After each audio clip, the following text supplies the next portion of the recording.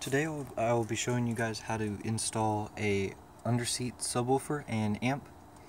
And the first thing you want to do, as always when working on electrics, is disconnect your negative part of the battery. And then the next step is you want to disconnect the positive so that you can fit your main power cable, which is this one that came in the kit. And you want to fit it, don't fit it over this, but fit it in between this nut holding this on right there. And then usually when you buy these in a kit, the power cable, it comes with a fuse. Mine comes with a fuse here. The fuse, usually you want it very close to the battery. This is a 30 amp fuse, but again it depends which kit you buy. This is from Stinger. And so I start at the battery and I go up here, just tying it out of the way for now, and going across here. And I did find a spot in the firewall so I didn't have to drill. As you can see, it's right there. It's just a piece of rubber. I did cut a hole in it. It's real easy to do. And then you just push it through there, and then it should come out under your steering wheel on the driver's side. After bringing it from the firewall, which is right here, you run the cable up so it's away from the pedals. And I moved it to this side right here. You have to remove the kick plate right here, and then there's another piece that covers all of this area. And I looped it right through there, zip tied up underneath the dash, and then I ran it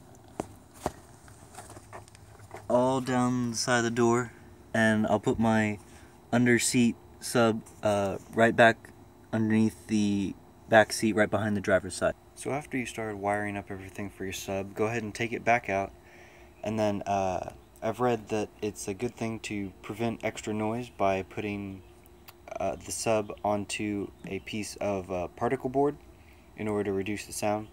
And see, I have measured out where I'm going to put my screws, same on the top side for that, and I'll drill them and I'll bolt the sub to the board and then put it in the back of the truck. So after I drilled the holes, I drilled 4 of them, 2 here and 2 up there for each side, and my Underseat subwoofer came with these little stands so that you could drill into this, and this is just particle board. I think it's 5/8 thick. And so all I did was I piloted the holes, and then I took the screws that came with the kit and I went ahead and put them all in on all corners. Here are the other 2 right here. Okay, so I've started to take the dash apart. As you can see, this is my radio, and if we just pull it out a little bit, here are the L and the R RCA output cables that you'll need for your speakers. This is only if you have an aftermarket radio. If you do not have aftermarket radios, and you'll know because it has a red and a white output. Here, I'll show you. Those are what they look like right there. And if you do not have that, then you'll have to wire power and negative to each speaker that you have in your vehicle. But if you do have an aftermarket one, then you'll just go into your wiring here and figure out which one is your turn-on wire. So let's see, these are my turn-on wires, the positive and the negative, and I have soldered them together, and this is the wire that is included in the kit so that the sub knows when to turn on. And you'll route this cable as well as the RCA output cables along the opposite side of your vehicle. Opposite side of where the power cable is. I have my power cable running along this dashboard right here all the way to the back, and if we move the seat down, this is what I have so far. I have the negative, which I've hooked up to bare metal right behind here. Don't forget, in order to get bare metal, you want to either file it or use a screwdriver and scrape away this paint. It has to be bare metal for the best connection. And so I have that plugged into the negative right there. And then I also have the positive, which is from this side of the vehicle that I've ran to here. And all this will be under a seat. It's okay. It's made for under the seat subwoofer. And these are your RCA cable outputs that run all the way to your radio on the opposite side of where you put your power cable. And this is the remote control. And this is what it looks like. You can either turn it to min or to max, depending on what you prefer. And if you know you get the right power connection if this light is green. It says power green.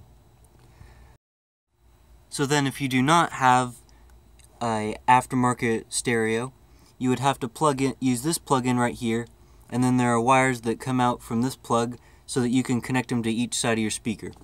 And then after you have everything connected, this is just a test setup. You always want to do a test setup before you install everything. You'll want to adjust all of these, the low pass, bass boost, and input gain, in order to best fit the sound for your vehicle. Every vehicle will be different. This truck, I have adjusted it so that it will be the best sounding to my vehicle, but it will just depend. So that's the setup that I have so far. I will be putting all the seats and everything back in there, and that I'll put that probably sideways so that it'll fit better up under the seat. But right now I'll go ahead and wire the RCA cable and this blue turn-on cable to the other side of the vehicle. And all you need to do is you just need to remove the door trim. This pops up really easily. I do have trim removal tools, which are really great to use so you do not break all of the number of tabs and everything that are up under here.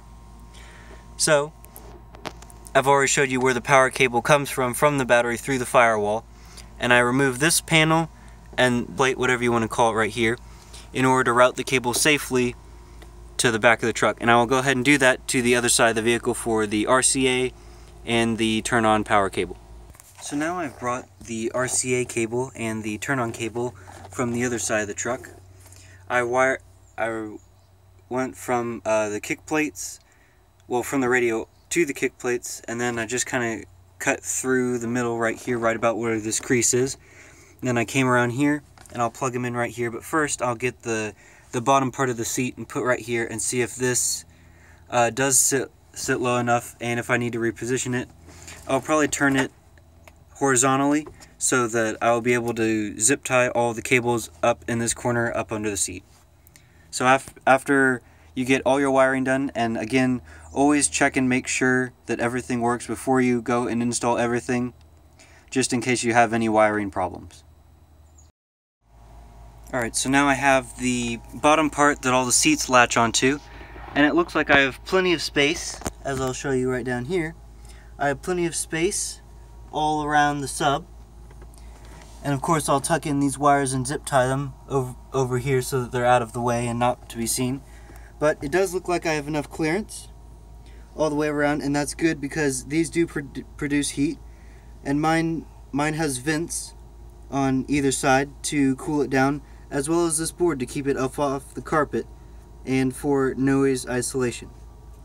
So after you test it again, just to make sure, you don't know if any wires got shuffled around or anything, but they shouldn't have.